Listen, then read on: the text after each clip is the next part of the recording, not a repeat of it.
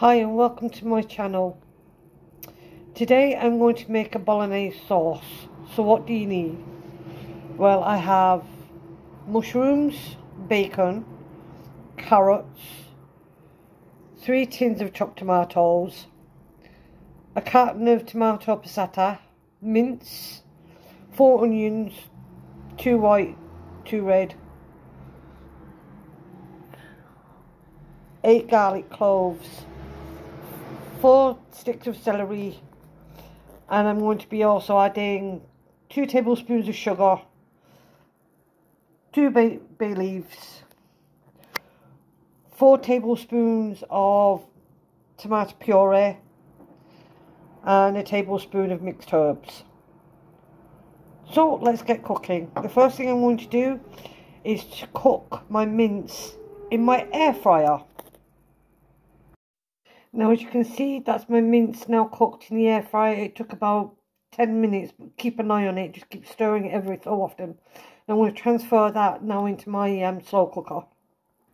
Next goes in my bacon. I'm doing this in a couple of batches. It doesn't matter if they're straight or not, because you're going to cut them anyway.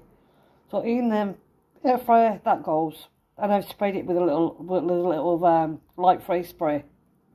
As you can see, I've cooked my bacon and I've cut it into small pieces. I'm going to add that now into the slow cooker. As you can see, I've added the carrots, the celery, the onions, all chopped very finely into the slow cooker with the bacon and the mince. Next will go in the tomato paste, the crushed garlic cloves, the mixed herbs, and then the tomatoes and the tomato passata. So as you can see, I've put the dried herbs, the tomato paste and the crushed garlic in.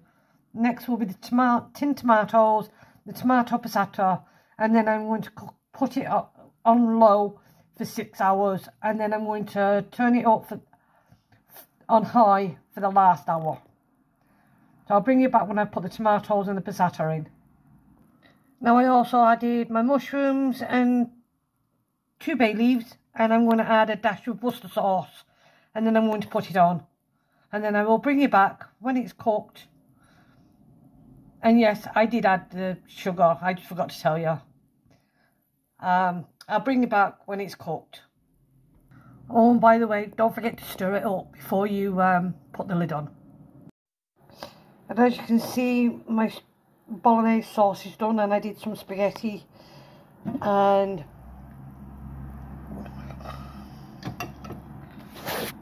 you can still see there's loads left in there.